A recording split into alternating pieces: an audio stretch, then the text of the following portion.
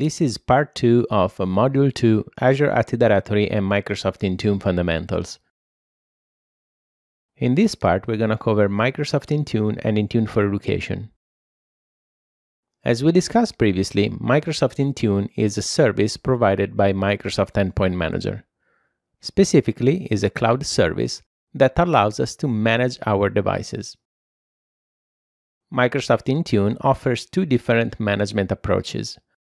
One is called Mobile Device Management, or MDM, and the other one is called Mobile Application Management, or MAM.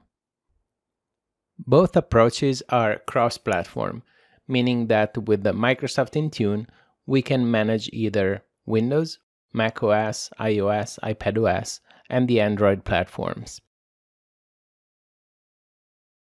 With the mobile device management, we enroll devices into the service, and once they are enrolled, then we can provision settings and applications.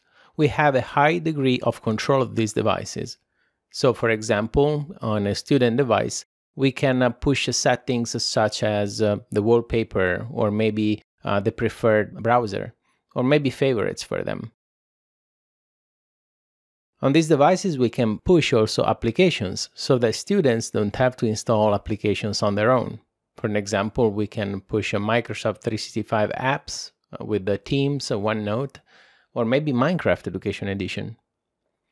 Mobile device management offers also reporting device inventory, so we can have a list of devices with the hardware details. We can measure device compliance based on compliance policy that we define in the service. And as needed, we can also remove corporate data or school data from these devices. That may be a case where a device is stolen or lost. While mobile device management is more common to be seen for corporate or school-owned devices, mobile application management is more commonly seen with Bring Your Own Devices, or BYOD. With mobile application management, it's all about managing the applications and their behaviors. We can secure applications and their content. As an example, we could configure the Outlook mobile application to prevent users to send emails outside of our organization. In this course, we're going to focus on mobile device management. It's now time to introduce Intune for Education. We already discussed about Microsoft Intune, which is our cloud solution for managing cross-platform devices. But then we had to think about how to make the management experience better for classroom-specific scenarios. So we came up with Intune for Education.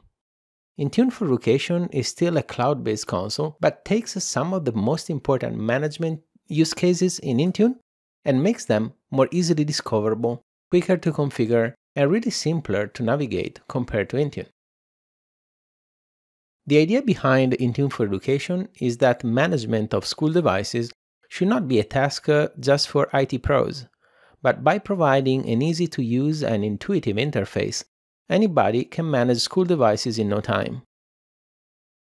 As an example, we have Express Configuration, which is a wizard-driven solution to easily configure our school devices. One thing that we should note is that Intune for Education portal is designed to include only the settings and different workflows to manage iPad and Windows platforms, because those are the platforms most commonly used in education. If we look at Intune for Education, there are different applications and policies pre-configured for you, so that you can get started very quickly. Under a device enrollment perspective, we have the integration with the Setup School PCs and with the Windows Autopilot, so that we can easily provision brand new devices. We will discuss device enrollment in Module 6. Lastly, Intune for Education provides easy access to bulk operations, for example, reset or wipe operations. For instance, it's at the end of the school year and we need to reset cards of devices.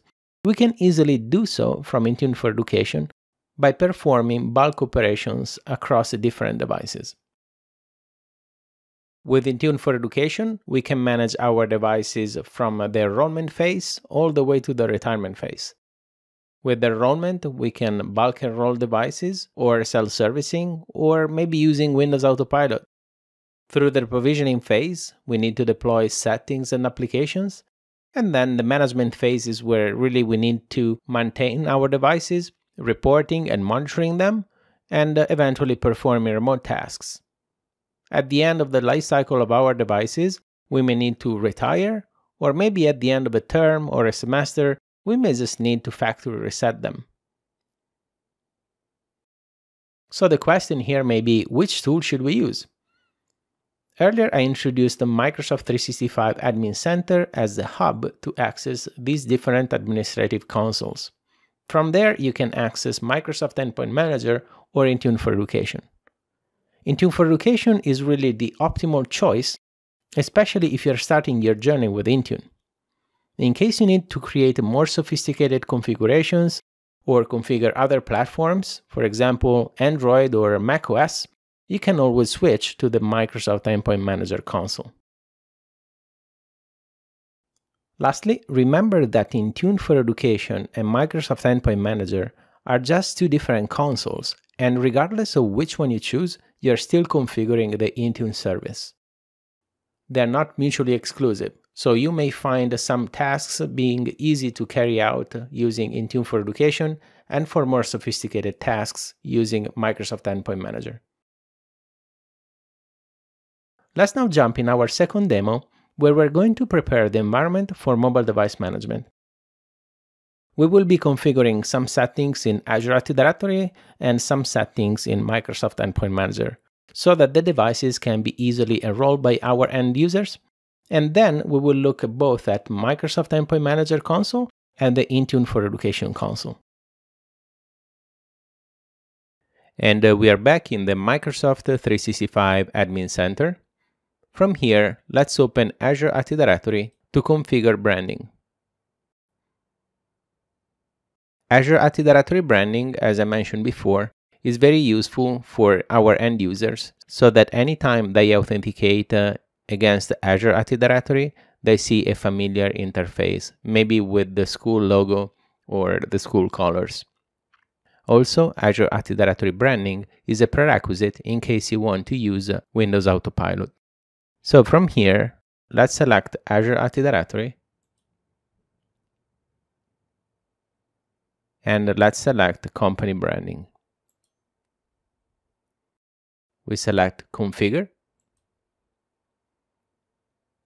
and then we fill out this form where we can specify for the default language a sign-in background image, a banner logo, maybe by specifying username hint and sign-in page text.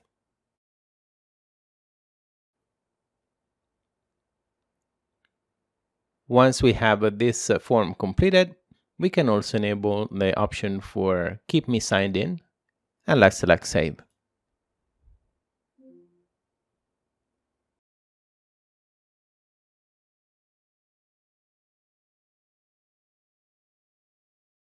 To demonstrate the results of Azure Active Directory branding, let's open a private window and see how our end users are greeted when trying to authenticate to our tenant. From here, let's try to browse to portal.office.com. And let's provide a user account that has been created in our tenant. Now you can see the effect of configuring Azure Active Directory branding. As a student, I can see the logo of my school. I am greeted with the welcome message, and I can type my password now. Since we enabled the Keep Me Signed In option, the end user is also asked if we want to enable the Stay Signed In functionality. And now I can start to use Office Online. There is one more thing that we need to configure in Azure Active Directory to prepare the environment for mobile device management. With that, let's hover over Devices and select Device Settings.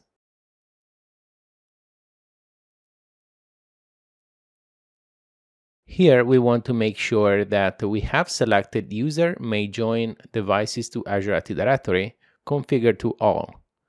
This is required if we want to enable bulk enrollment using provisioning packages for Windows devices.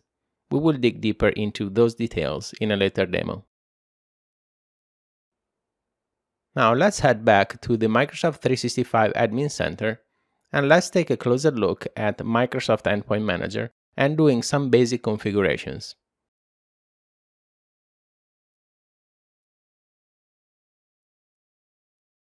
This is the Microsoft Endpoint Manager Admin Center. Like any other Microsoft 365 consoles, we have a navigation pane on the left-hand side, which we can minimize or expand. And then we have links to the different functionalities offered by Microsoft Endpoint Manager.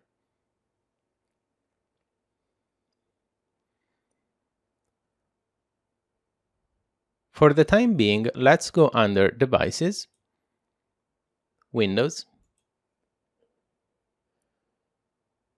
and let's select Windows Enrollment. First, let's verify the configuration of automatic enrollment. Automatic MDM enrollment is a capability for Windows 10 devices to automatically enroll in Intune after an Azure AD join or an Azure AD registration process. Here we want to ensure that the MDM user scope is set to all. We can further customize the type of devices allowed to being managed by Intune using enrollment restrictions, but we will cover those in Module 6. Next, we want to verify that Windows Allow for Business is disabled at the tenant level. The reason is that if we don't ensure that Windows Allow for Business is disabled by default, all devices, as soon as they are joined to Azure Active Directory and managed by Intune, that will prompt our end users to register in Windows Allow for Business. So that may not be the desired case for student devices, where students may not have been registered for multi-factor authentication. So let's just verify that Windows Allow for Business is disabled. Remember, we can always enable Windows Allow for Business on specific devices by configuring them with a separate policy. To verify that Windows Allow for Business is disabled at the tenant level, ensure that this configuration is set to disabled. In my case, there are no changes required. We will spend more time in Microsoft Endpoint Manager Admin Center during the course of this workshop. Now let's hover back again to the Microsoft 365 Admin Center. If we select all admin centers, we have a link to Intune for Education. Let's select that link, and this opens a new tab to the Intune for Education portal. If you want to access directly this portal, you can browse to intuneeducation.portal.azure.com. Like Microsoft Endpoint Manager, we have a left navigation pane where we have links to the different functionalities provided by Intune for Education. We can minimize and expand this panel. And then we have the central panel where there are details about the component that I select on the left-hand side. As you can see, this console appears very user-friendly with these big elements in the central panel. And if we select these elements, in this example, Express Configuration is a wizard-driven based scenario that can be used to configure the devices. We will explore all of these options in future demos. One thing I want to call out real quick here is that if we select groups, then we have visibility of all the groups that have been configured in this specific Azure Active Directory tenant. And one benefit of using Intune for Education is that the groups are exposed in a hierarchical view. For example, if I expand I4E Elementary School and there are groups nested in this parent group, then they're exposed in here.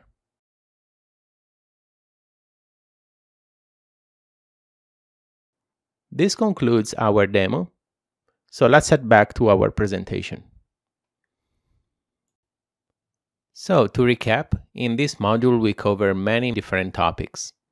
We started by providing an overview of Azure Active Directory and Microsoft Endpoint Manager, and then we looked into Intune and Intune for Education. Through the demos, we demonstrated how to create a brand new tenant with an Intune subscription, and then we configured some basic settings to prepare the tenant for mobile device management. We also reviewed different tools that we can use to manage these platforms. We looked at the Microsoft 365 Admin Center, the Azure AD Admin Center, and the Endpoint Manager Admin Center. Then we reviewed Microsoft Intune for Education. In this slide, I provide additional information. There are some links to trial subscriptions in case you want to start with Intune for Education, Office 365, or Microsoft 365 trials. Then I added the links to the different admin centers that we covered during the demos. Lastly, I point out to School Data Sync, which I mentioned during one of the demos, and School Data Sync can be used to pull data from your student information system to Microsoft 365. If you follow the link, there is a description of School Data Sync, and you can also engage with the onboarding team who can help you onboarding with the School Data Sync. This concludes Module 2. In the next module, we will be covering the setup of Intune for Education.